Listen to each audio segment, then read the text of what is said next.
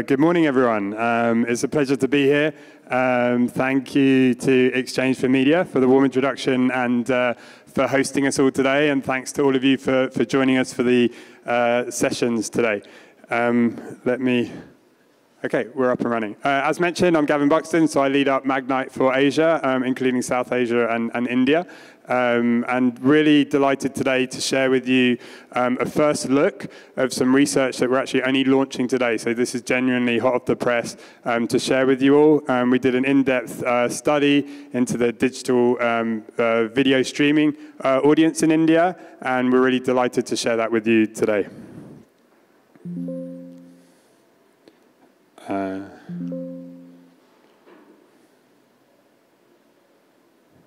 Let's check.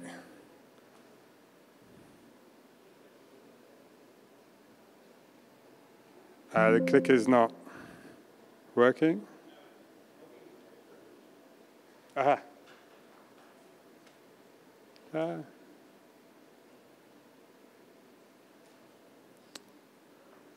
Okay.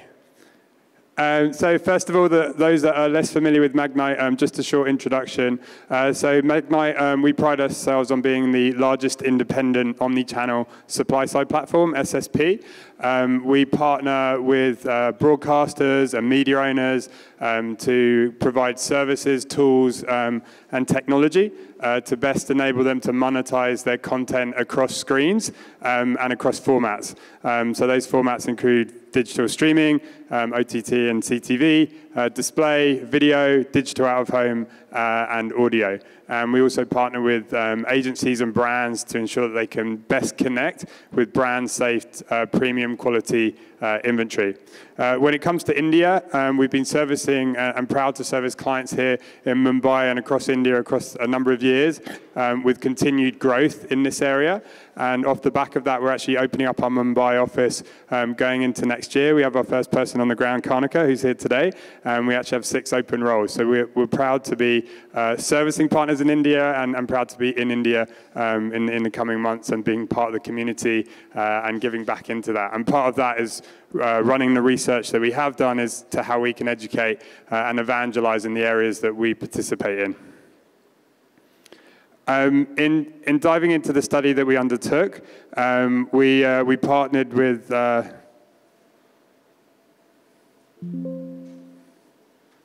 Dynata. It's a research company globally. It has presence here in India.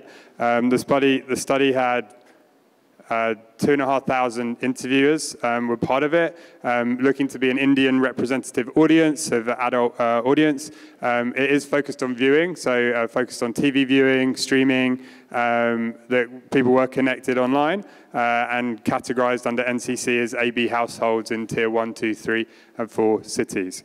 The study will be released. You can use the QR code that's outside to download that, and it goes into the full depths of the study.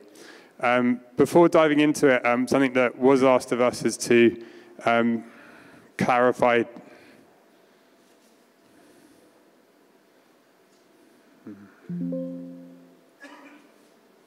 Okay, got the hang of it.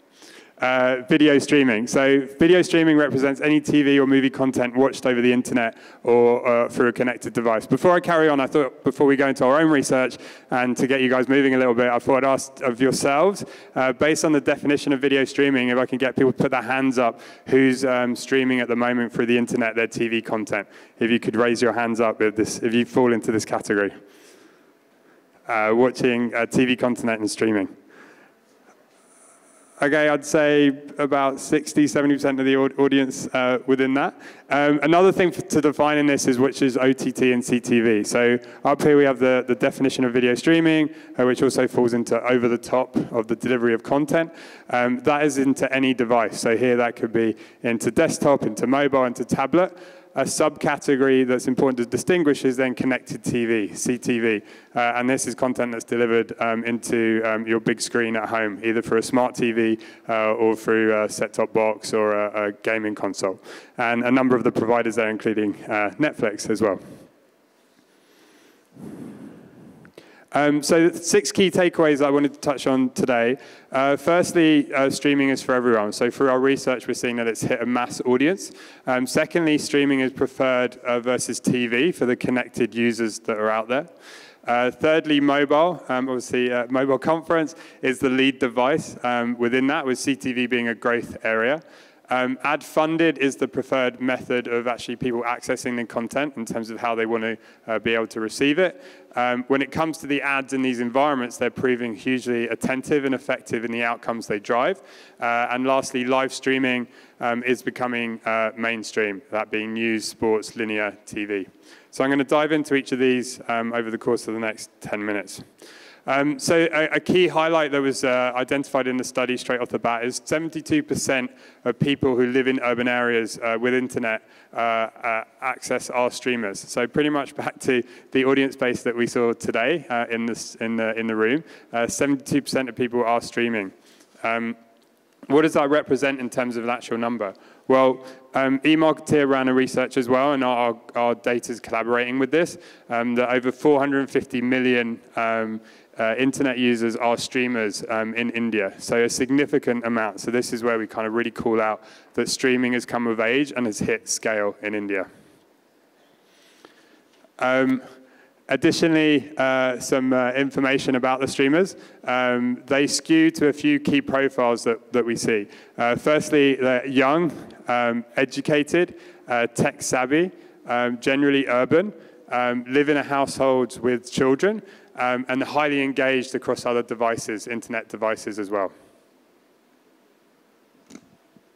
In diving into this data a little bit more, starting from the top left here, in looking at the age demographic. So one of the reasons we say that streaming is for everyone, you'll see here that demographic age profile is very similar to India as a whole. So streamers are across all age brackets, and within India, obviously, there's a younger skew as well.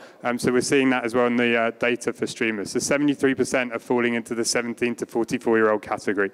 Gender's much in alignment with India as a whole, as is region. On a tiering basis of cities, the big metros and mini metros is where there's a higher skew of these streamer audiences. On a marital basis, 70% are married, similar to India as well when you apply it to a kind of younger skew. And a household size, 65% have kids younger than 18, children younger than 18 at home. Diving into the preferences of streamers. So 66% of streamers prefer watching TV services. 66% of streamers prefer watching through streaming devices versus traditional TV.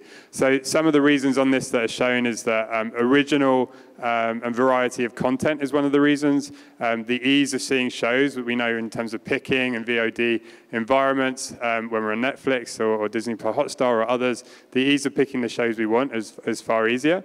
And I think we're all susceptible to binge watching. So it's another reason that people are diving into streaming over traditional TV. In terms of how much are people streaming this year versus last year, 75% of streamers are streaming more than they were a year ago. Again, the content is a big part of that. There's more options against that, and some of that's around language as well. There's more options to watch in the language you prefer. Better data plans are becoming a part of that, and more time. So the last two are really around mobile. In terms of those data options and having more time than we had before is really helping drive the streamer growth into the mobile side. So we're seeing huge growth already. What can we expect to see for the year ahead? Well, 66% of people have said that they're planning on streaming more in the year ahead. So this category is growing a lot already and only going to grow further. What does that mean in amount of hours? Well, from a perspective of amount of hours to streaming, it's 18.5 hours a week are being consumed through streamers, so a significant amount of time. But that's not to say they're not spending time elsewhere. They're very cross-media consumption-led. So linear TV is still a big part of what they're doing, user-generated content, social networking. They're all clocking up about 16 hours each. Overall video consumption across all these areas is accounting to 66 hours a week, but streaming taking a big part of that. Going into a little bit more depth of detail around the content that's being consumed. On the left here is the actual types of shows that are being consumed. So comedy, thriller, action, romance are a big part of the core categories. I touched on language before, and it was brought up before in terms of language of shows and language of ads. Streaming is giving the choice to watch the shows that you want to watch and not just being forced to watch through linear. So seeing a broad spread of the languages coming through there with the rich diversity in India, but the core languages that come in the most are still on the English and Hindi side.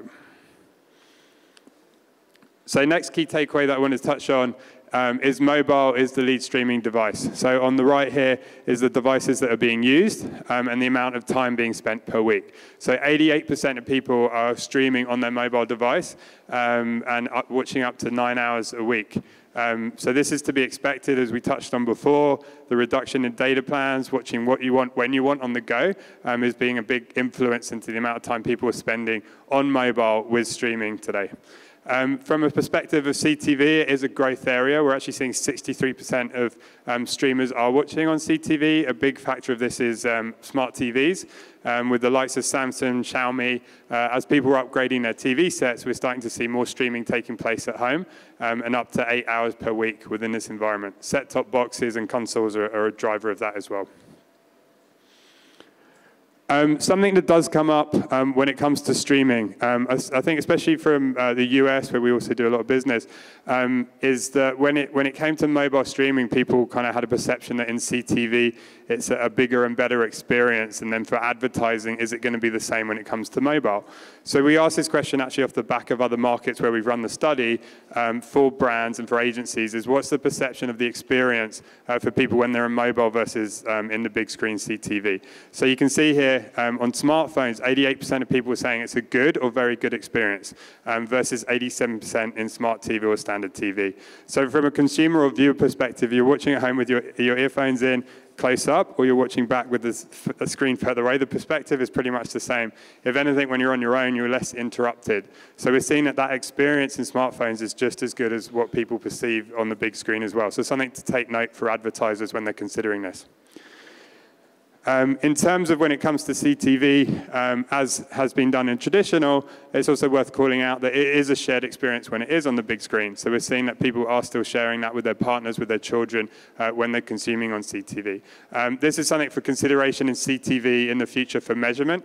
When we look at it on a digital level, we look at it a 1-by-1, but there's actually probably a multiplier that could be applied here. So we've seen that streaming is grown. It's only getting bigger. It's only going to get bigger. A key area of that is how are people planning on consuming it? How are they consuming it today? So the question here is, what's your preference in terms of that value exchange of how you're going to receive that content? So 41% of people are calling out that they prefer free, which is ad-funded.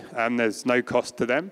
39% of people are looking at an ad-light option. They're open to spending some money on a subscription, but they'd rather that fee is reduced and they can have some advertising within it. And there's only 20% of viewers in India who are actually calling out that they want ad-free experiences. So the perception within viewing that people don't want ads is not the case, as we can see here. The value exchange is well understood from previous free-to-air experiences and lowering costs. People are open to ads in these environments. They, in fact, welcome them if it gives them great content to view. One of the things to call out is what's the average amount of subscriptions that people are leaning into today. The actual number on that at the moment is 5. So 3 of those are actually free, so completely ad-funded. One of them falls into the ad-light category, and then 1 of the 5 people are subscribing for ad-free. Some of that may be because there's not a choice yet. We know that Netflix is about to launch their ad-light option, so this could actually change even further as those services come to light. Additional question we asked was how many minutes per hour are you open to having ads for the hour of content? So this was an open question. It wasn't forced. So this is self-declared. Viewers were saying when it came to an ad-light option, they were open to 8.3 minutes of ads per hour.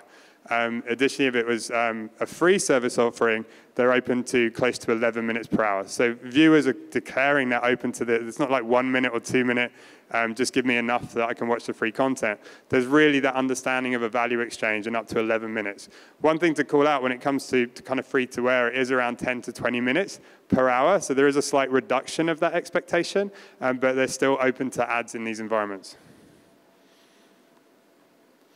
When it comes to advertising, another follow-up question we had with it was how receptive are viewers to advertising? How effective are they? So we asked them a question, how much attention are they likely to pay to ads in different environments, from streaming to social to web. And 64% fed back that their attention is highest likely in streaming. So very strong correlation to them declaring what they'd like to see in the environments where they like to see those ads. 76% also declared they pay more attention to the ads that are personalized to their lifestyles and interests.